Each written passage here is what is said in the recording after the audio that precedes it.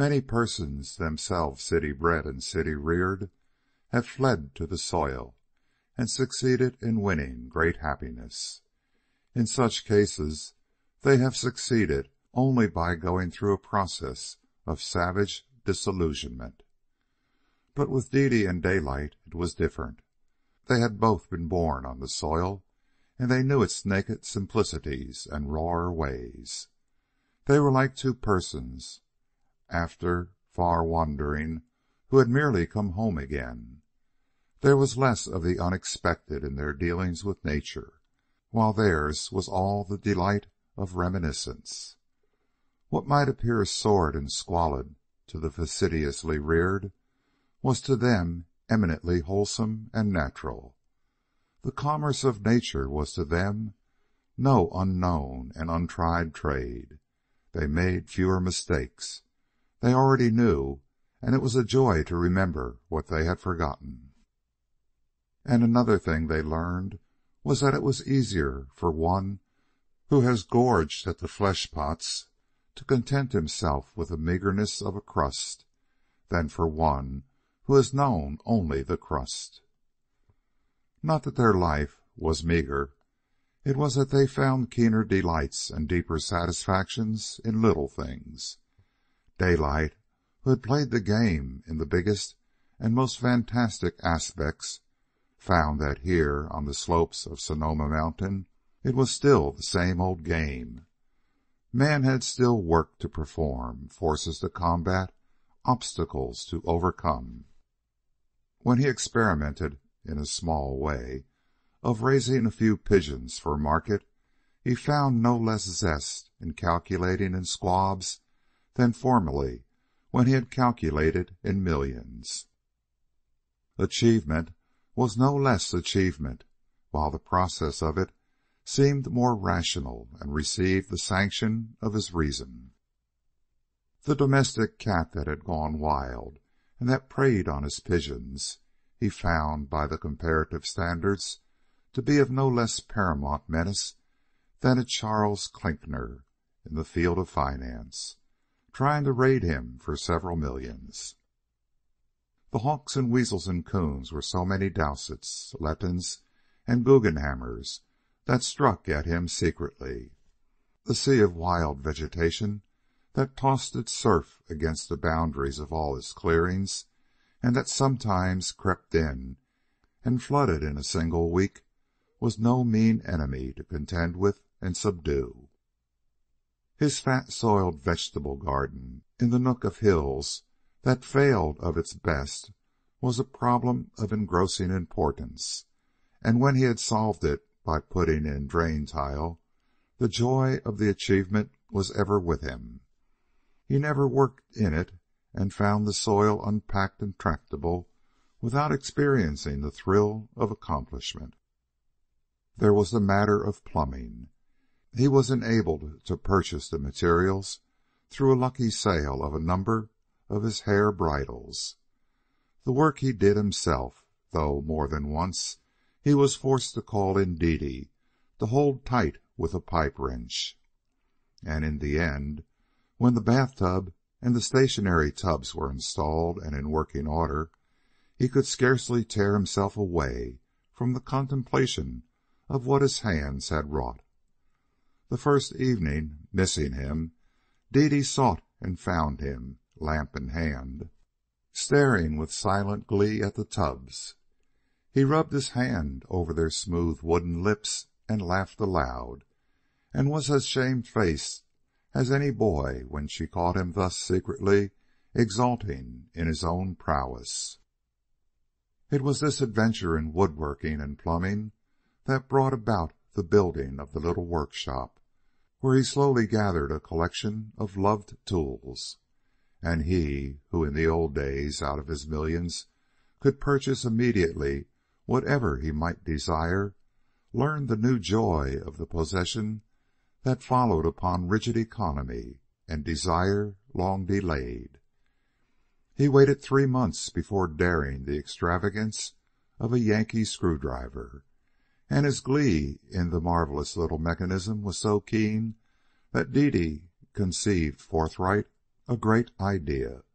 For 6 months she saved her egg money, which was hers by right of allotment, and on his birthday presented him with a turning lathe of wonderful simplicity and multifarious efficiencies. And their mutual delight in the tool, which was his, was only equaled by their delight in Mab's first foal, which was Dede's special private property. It was not until the second summer that Daylight built the huge fireplace that outrivaled Ferguson's across the valley. For all these things took time, and Dede and Daylight were not in a hurry. Theirs was not the mistake of the average city dweller, who flees in ultra-modern innocence to the soil. They did not essay too much, neither did they have a mortgage to clear, nor did they desire wealth. They wanted little in the way of food, and they had no rent to pay. So they planned unambiguously, reserving their lives for each other and for the compensations of country dwelling from which the average country dweller is barred. From Ferguson's example, too, they profited much.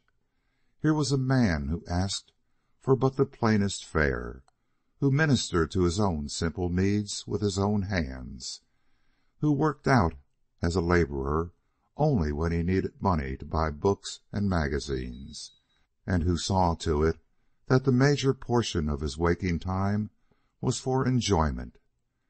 He loved to loaf long afternoons in the shade with his books, or to be up with the dawn and away over the hills. On occasion he accompanied Dede and Daylight on deer hunts through the wild cañons and over the rugged steeps of Hood Mountain, though more often Dede and Daylight were out alone. This riding was one of their chief joys. Every wrinkle and crease in the hills they explored, and they came to know every secret spring and hidden dell in the whole surrounding wall of the valley. They learned all the trails and cowpaths, but nothing delighted them more than to essay the roughest and most impossible rides, where they were glad to crouch and crawl along the narrowest deer runs, Bob and Mab struggling and forcing their way along behind. Back from their rides, they brought the seeds and bulbs of wild flowers to plant in favoring nooks on the ranch. Along the foot trail which led down the side of the big cañon to the intake of the water pipe, they established their fernery. It was not a formal affair, and the ferns were left to themselves. Dede and Daylight merely introduced new ones from time to time, changing them from one wild habitat to another. It was the same with the wild lilac, which Daylight had sent to him from Mendocino County. It became part of the wilderness of the ranch, and after being helped for a season, was left to its own devices. They used to gather the seeds of the California poppy and scatter them over their own acres, so that the orange-colored blossoms spangled the fields of mountain hay and prospered in flaming drifts in the fence corners and along the edges of the clearings. Dede, who had a fondness for cattails, established a fringe of them along the meadow stream, where they were left to fight it out with the watercress. And when the latter was threatened with extinction, Daylight developed one of the shaded springs into his watercress garden and declared war upon any invading cattail. On her wedding day, Dede had discovered a long dog-tooth violet by the zigzag trail above the redwood spring, and here she continued to plant more and more. The open hillside above the tiny meadow became a colony of Mariposa lilies. This was due mainly to her efforts, while Daylight, who rode with a short-handled axe on his saddle bow, cleared the little manzanita woods on the rocky hill of all its dead and dying and overcrowded weaklings. They did not labor at these tasks, nor were they tasks. Merely in passing, they paused from time to time and lent a hand to nature. These flowers and shrubs grew of themselves, and their presence was no violation of the natural environment. The man and woman made no effort to introduce a flower or shrub that did not of its own right belong. Nor did they protect them from their enemies. The horses and the colts and the cows and the calves ran at pasture among them or over them, and flower or shrub had to take its chance. But the beasts were not noticeably destructive, for they were few in number, and the ranch was large. On the other hand, Daylight could have taken in fully a dozen horses to pasture, which would have earned him $1.50 per head per month. But this he refused to do, because of the devastation such close pasturing would produce. Ferguson came over to celebrate the housewarming that followed the achievement of the great stone fireplace. Daylight had ridden across the valley more than once to confer with him about the undertaking, and he was the only other present at the sacred function of lighting the first fire. By removing a partition, Daylight had thrown 2 rooms into one, and this was the big living room where Dede's treasures were placed, her books and paintings and photographs, her piano, the crouched Venus, the chafing dish, and all its glittering accessories. Already, in addition to her own wild animal skins, were those of deer and coyote, and 1 mountain lion which Daylight had killed. The tanning he had done himself, slowly and laboriously, in frontier fashion. He handed the match to Dede, who struck it and lighted the fire. The crisp manzanita wood crackled as the flames leaped up and assailed the dry bark of the larger logs. Then she leaned in the shelter of her husband's arms, and the 3 stood and looked in breathless suspense.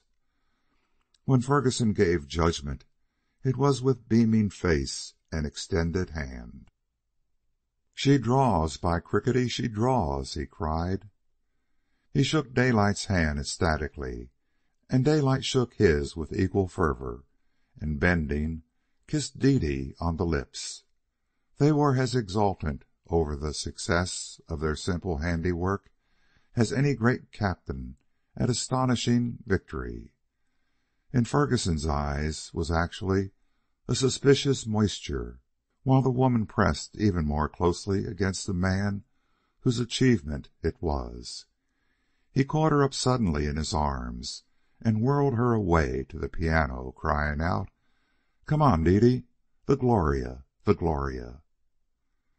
And while the flames in the fireplace that worked, the triumphant strains of the 12th Mass rolled forth. End of Part 2, Chapter 25.